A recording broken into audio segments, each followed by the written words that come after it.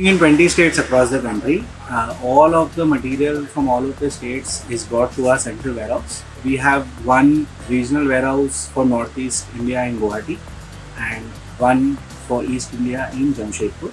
So material from Jharkhand, Bihar goes there, from Northeast goes to Guwahati. After segregation of material, the material is brought here. Once the material is brought here, as you can see, there are different bays created for different types of items. Like right behind me, this is the IT material bay. So you can see the old CRT monitors, the CPUs, keyboard, mouse, UPS, etc. behind me. So similarly, there are different bays for different types of items.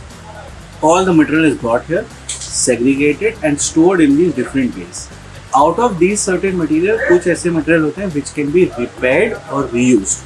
When these materials are repaired and reused, we have a small refurbishing zone where we check for repairability or refurbishability.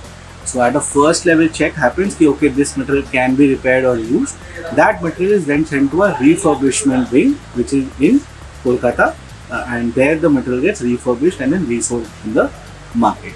What material cannot be refurbished, which cannot be reused, that material is then onward sent for recycling. What basically we mean by recycling is that all these materials are broken down into its basic raw materials, which is your metals, plastics and glass. If I take any product, for example, if I take this keyboard for example, for instance, this keyboard has 3 or 4 major components. It has a plastic body, right? It has a board inside it, what we call printed circuit board. It has an iron frame and some other copper and aluminium sort of non-ferrous metals.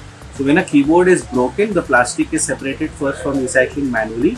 Then the printed circuit board goes for shredding and finally goes for precious metal extraction, where we recover gold, silver, etc. out of it. The iron is simply manually dismantled and then sent for treatment at a smelting unit and in an iron foundry.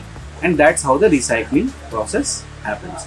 One thing important we need to remember about electronic waste is that electronic waste contains certain hazardous elements which, if not recycled properly, causes a lot of environmental damage and health issues.